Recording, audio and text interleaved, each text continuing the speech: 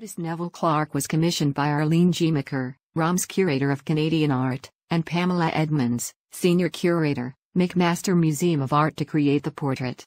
Here, he speaks about his creative process and the significance of diversity in Canada's cultural institutions.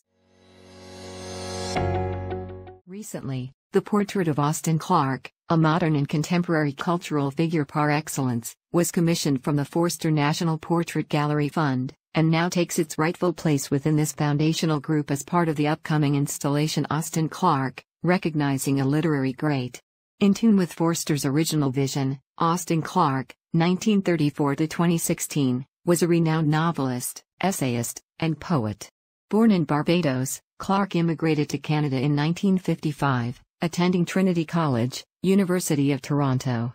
He would eventually go on to run for Parliament for the Provincial Conservative Party, and work as a journalist and author, focusing primarily on the complexities of life for Caribbean immigrants in Canada.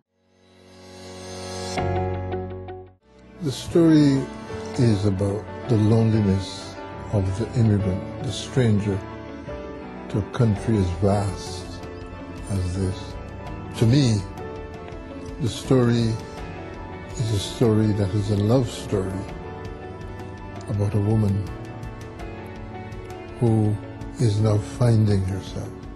The sadness of a single woman, the joy of her choices in interrupting that sadness, and that is the point about Idora, the main character in the book. She was not challenged. The society did not put anything in front of her over which she had to jump like in a hurdle race. Born in Kingston, Jamaica in 1959, Neville Clarke immigrated to Canada in 1974.